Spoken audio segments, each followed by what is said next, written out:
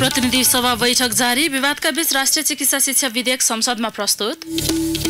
भक्तपुर स्थित नेपाल इन्जिनियरिङ कलेजमा चरम अनियमितता भएको संसदीय उपसमितिको ठहर, थप छानबिनका लागि कार्यदल गठन।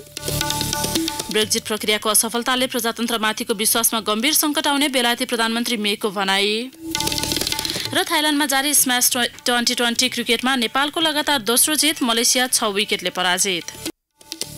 नमस्कार, कान्तिपुर डायरीका साथमा साथी शर्मिला र म प्रतीक्षा। सुरु गरौँ मुख्य प्रसङ्गबाट। राष्ट्रिय चिकित्सा शिक्षा विधेयकको प्रतिवेदन संसदमा पेश भएको छ। शिक्षा तथा स्वास्थ्य समितिका सभापति जयपुरी घरतीले विधेयक पेश गर्नुभएको संघीय संसद सचिवालयका सहायक प्रवक्ता केशव अर्यालले बताउनुभयो। समितिको गत पुस 25 गतेको बैठकले प्रतिवेदन बहुमतले पारित गरेको थियो। समितिले तयार बनाएको प्रतिवेदनमा ऐन लागू भएको 10 वर्षपछि मुलुकका सबै मेडिकल कलेज गैर नाफामूलक हुने व्यवस्था समेटिएको छ। सो विधेयकमाथिको समितिको निर्णयमा प्रमुख प्रतिपक्षी दल नेपाली कांग्रेसले भने फरक मत राखेको थियो। समितिले प्रतिवेदन अनुमोदन गरेसँगै आफ्ना माग सम्बोधन नभएको भन्दै त्रिवी शिक्षण अस्पतालका प्राध्यापक डाक्टर गोविन्द केसी इलाम पुगेर 16औं चरणको अनसन सुरु गर्नुभएको छ। अनसनको 5औं दिन जारी रहँदा उहाँको स्वास्थ्य अवस्था भने बिग्रदै गएको उपचारमा संलग्न चिकित्सकहरूको भनाइ छ।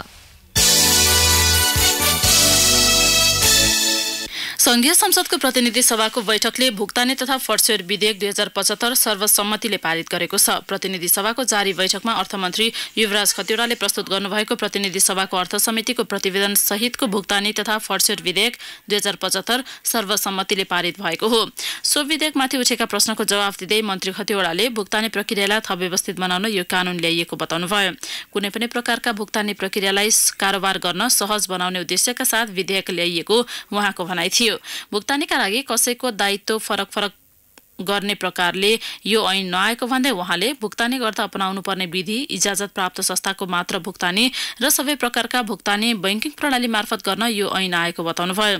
अर्थमन्त्री खतिवड़ाले भुक्तानी प्रणालीलाई अनुशासित, थप व्यवस्थित बनाउन र गैर कानूनी क्रियाकलापलाई निगरानीको दायरामा ल्याउने उद्देश्यका साथ भुक्तानी तथा फर्स्टवेयर विधेयक ल्याइएको बताउनुभयो।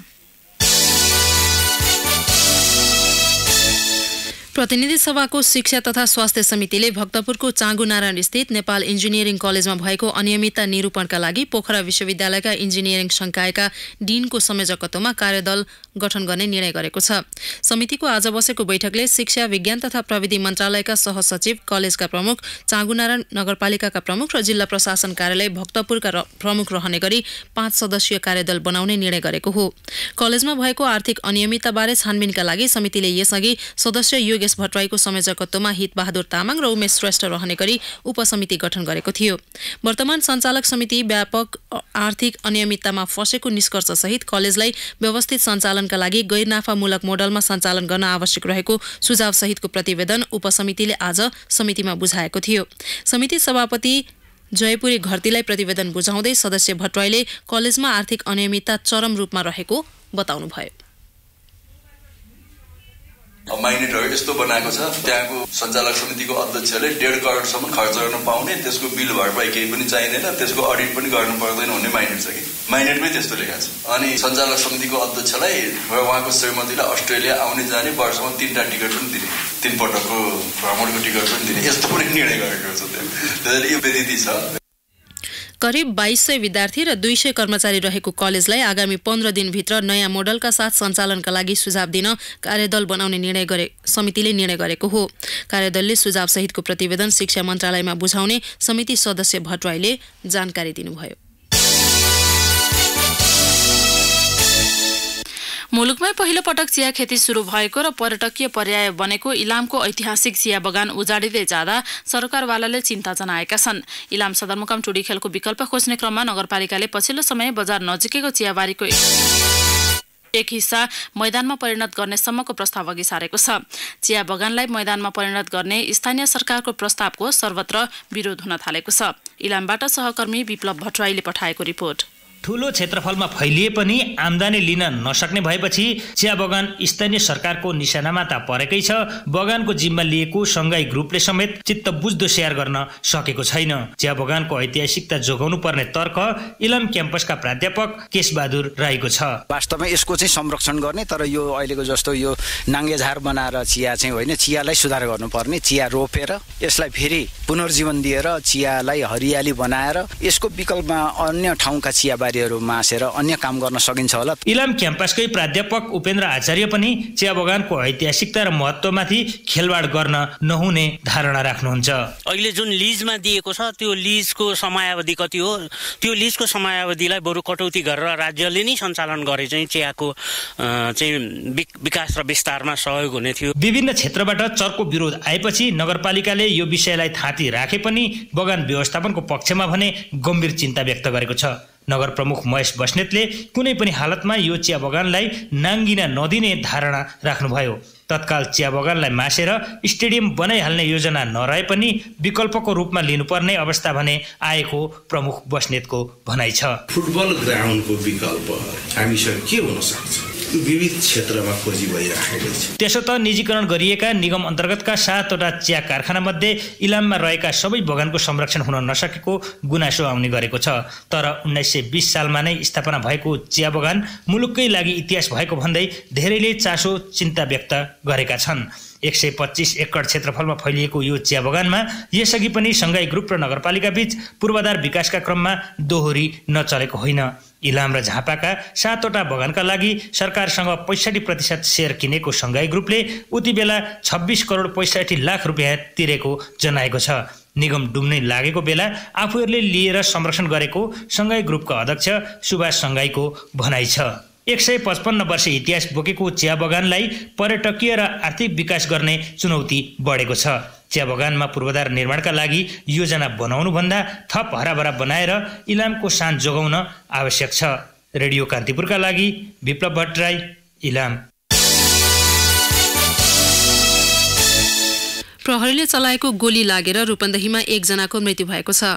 गैराती सिद्धार्थनगर नगरपालिका 10 शङ्करपुरमा गस्तीमा खटिएको प्रहरी टोलीमाथि अकस्मात गोली प्रहार भएपछि जवाफी कारबाहीमा गोली चलाउँदा परिचय नखुलेका भारतीय एक नागरिकको मृत्यु भएको रूपन्देही प्रहरी प्रमुख उपरीक्षक एसपी हृदय थापाले बताउनुभयो। भारतीय नम्बर प्लेटको मोटरसाइकलमा सवार 2 जनाको समूहले राति करिब 12 बजे प्रहरीमाथि गोली चलाएपछि तत्कालै जवाफी कारबाही गरिएको प्रहरीको भनाइ छ। अन्दाजी 35 वर्षीय मृतक भारतीय नागरिक हुन सक्ने प्रहरीको अनुमान रहेको छ। घटनास्थलबाट प्रहरीले लोडेड एक थान अटोमेटिक पिस्तोल र UP 53 H2028 नम्बरको मोटरसाइकल बरामद गरेको छ। तस्करको गोली लागेर एक प्रहरी जवान कृष्ण श्रेष्ठ घाइते छन्। उनको स्थानीय अस्पतालमा उपचार भइरहेको प्रहरीले जनाएको छ। कान्तिपुर डायरीमा अब ब्रेकको पालो। ब्रेकपछि कान्तिपुर डायरीमा अब बाँकी प्रसङ्ग। ललितपुरको गोदावरी नगरपालिका 3 स्थित फुलचोकीको जंगलमा हराएका 16 जना युवाको प्रहरीले उद्धार गरेको छ। उद्धार गरिएकामा 4 किशोरी छन्। फुलचोकीको जंगलमा घुम्न गएका उनीहरू हराएको खबर पाए लगतै महानगरीय प्रहरी परिसरबाट खटिएको टोलीले गैराती उद्धार गरी परिवारको जिम्मा लगाएको हो। उनीहरूलाई गोदावरी बस पार्कबाट 10 किलोमिटर पूर्व फुलचोकी जंगलको बीच खोजबाट उद्धार गरिएको परिसरका एसपी शेखर खनालले बताउनुभयो।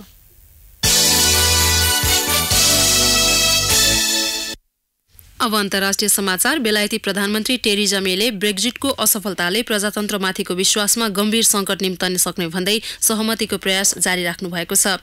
ब्रेक्जिट सम्झौताप्रति अन्यल बढिरहेका बेला प्रधानमन्त्री मेले प्रजातन्त्रको साख जोगाउन पनि यसलाई समाधान गर्नुपर्ने भन्दै अक्षम्य कदम नचाल्न सबैलाई अपिल गर्नुभएको हो। ब्रेक्जिट सम्झौतामा सहयोग गर्न प्रधानमन्त्री मेले सांसदहरूलाई सहमत गराउन लामो समयदेखि कसरत जारी राख्नु भएको छ। युरोपेली युनियन EUबाट बाहिरिँदा बेलायतलाई कुनै जोखिम नहुने भन्दै प्रधानमन्त्री मेले मुलुकको हितका लागि भए पनि ब्रेक्जिटमा सहयोग गर्न असहमत सांसदहरूलाई अपिल गर्नुभएको बीबीसीले उल्लेख गरेको छ। प्रधानमन्त्री मेले प्रस्तुत गरेको ब्रेक्जिट सम्झौता बेलायतको पक्षमा नभएको भन्दै अधिकांश सांसदहरूले विरोध गर्दै आएका छन्। सांसदहरूले ब्रेक्जिट सम्झौतामा सहमति जनाउनु पर्ने व्यवस्था भए पनि सांसदहरूको सहमति या विमतिमै बेलायत आगामी मार्च 29 मा औपचारिक रूपमा EUबाट छुट्टिने तय भइसकेको छ। अब खेल प्रसङ्ग। थाइल्यान्डमा जारी स्म्यास महिला टी20 क्रिकेट प्रतियोगितामा नेपालले लगातार दोस्रो जित हात पारेको छ। पहिलो खेलमा हिजो चीनलाई 10 विकेटले पराजित गरेको नेपालले आफ्नो खेलमा आज मलेसियालाई 6 विकेटले पराजित गर्यो। आजको जितले नेपालको अघिल्लो चरण प्रवेशको सम्भावना बलियो बनेको छ। ब्याङ्कक स्थित ट्राई थाई क्रिकेट मैदानमा मलेसियाले दिएको 62 रनको मध्यम लक्ष्य नेपालले 22 बल बाँकी छँदै 4 विकेट गुमाएर भेटायो। नेपालको जितमा रोमा थापाले नट आउट 20 रन बनाइन् भने सीता राणा मगरले 16 रनको योगदान गरिन्। ममता कुमारी चौधरीले नट आउट 9 रन बनाउँदा काजल श्रेष्ठ 6 र इन्दु वर्मा 3 रनमा आउट भए। सरिता मगर 0 रनमा रन आउट भइन्। यसअघि टस जितेर पहिला ब्याटिङ गरेको मलेसिया 19.3 ओभरमा 61 रनमा अल आउट भएको थियो। नेपालको कसिलो बोलिङ सामु कमजोर देखिएको मलेसियाका लागि सियोजिन ईले 12 र युश्रिना याकुबले 11 रन बनाए। सरिता मगरले 4 तथा नेरी थापा, कविता कुँवर र इन्दु वर्माले 1-1 विकेट लिए। मलेसियाकी 3 ब्याट्समन रन आउट भए। 10 टोली सहभागी प्रतियोगिताको समूह ए मा रहेको नेपालले भोलि युएई र समूह चरणको अन्तिम खेलमा बुधबार आयोजक थाइल्यान्डको ए टोलीसँग प्रतिस्पर्धा गर्नेछ। समूहको शीर्ष 2 टोली सेमी फाइनल प्रवेश गर्नेछन्।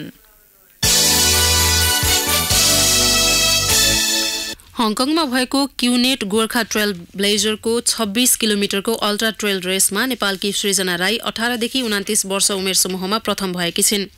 गोर्खा सिमेटी ट्रस्ट र चाइल्ड वेलफेयर स्किमको संयुक्त आयोजनामा सम्पन्न अल्ट्रा ट्रेल रेसमा 26 किलोमिटर मध्ये अन्तिम 5 किलोमिटर खाली खुट्टा कुदेर फिनिश लाइनमा पुगेकी थिइन्।